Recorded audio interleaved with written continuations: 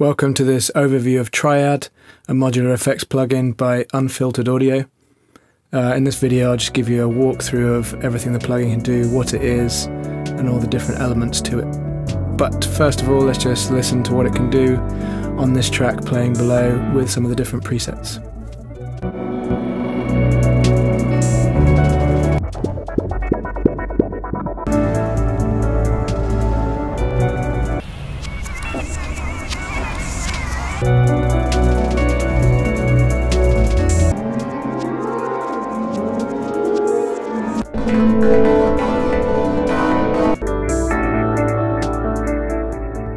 Okay, so when you first open the TRIAD plugin, you see this window of split frequency bands, which basically takes the incoming audio, in this case I've got it on the master channel, and splits it in a variety of ways. You've got these different ways of splitting it, so you can split it 3-band frequency, 2-band frequency, you can split it in parallel with the original signal, 3 bands and 2 bands. You can do mid-side processing, you do left and right split stereo channel processing on it, so I'll just leave it there for now.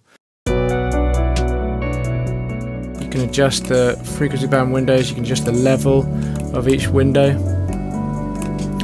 I love this unity button here. If you watch the volume there, as you raise and lower different bands, it adjusts the other bands to kind of match, so the volume doesn't alter quite as much. Whereas if you turn the unity off, it can have a massive effect on the volume. So you got that choice, which I really like.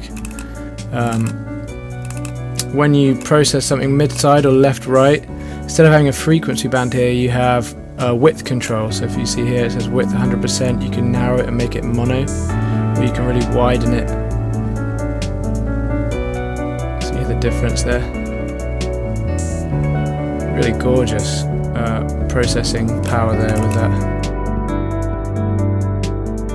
If you go back to the 3-band, this thing here, spectral snap, it kind of adjusts the bands so there's equal amounts of kind of energy frequency wise coming from each band, and you can even go further by making this dynamic thing that as the sounds change, the kind of bands change with it, so it still adjusts the energy level to be the same for each band, but it just moves the bands around according to what information is coming in, which is pretty cool. Quite like that. And then of course you can adjust it back to how you want afterwards. The slope is pretty useful. You can have a real soft slope between the bands, make it more obvious here, or you can have quite a harsh slope, so it's more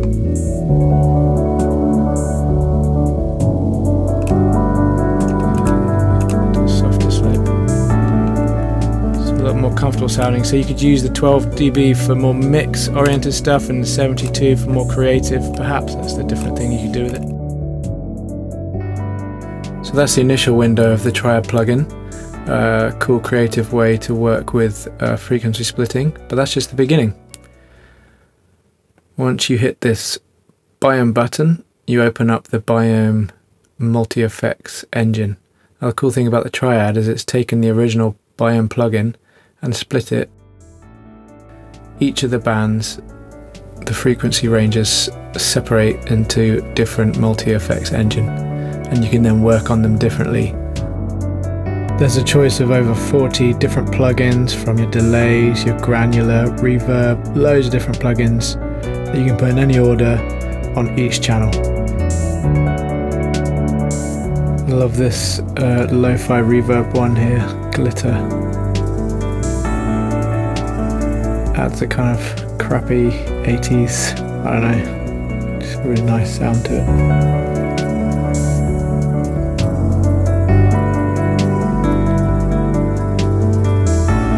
Just get all these set up the way I want them to. So you notice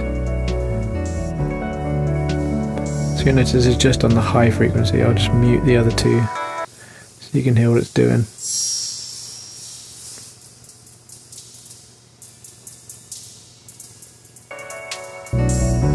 Pretty cool. Right, let's play around with the mid-range. I'll put a compressor on it. So this is working on the mid frequency band, the compressor's just working on the mids, not on the highs or the lows.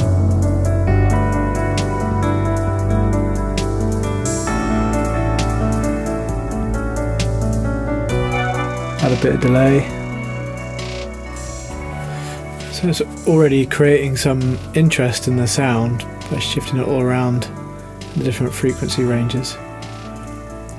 But this is the real beauty of the Byome, is this mod channel here. Not only is it a multi-effects, but it's a modular multi-effects. And you can use all these modulation modules, if you will, to move the parameters of all the other plugins. So there's these circles in the top right are outputs, bottom right are all inputs. And you can just click and drag and link up a modulator to basically any effect. So here I'm putting completely random a chaos module onto the gain of the saturation on the high frequency. So you can hear it shifting around there. But if you notice that as I add one, another output port opens, so I can just add it to load more different things. So I just added it to the space on the multi-tap delay there. So let's use this other one, this sample and hold. Let's put it onto the damping of that awesome reverb.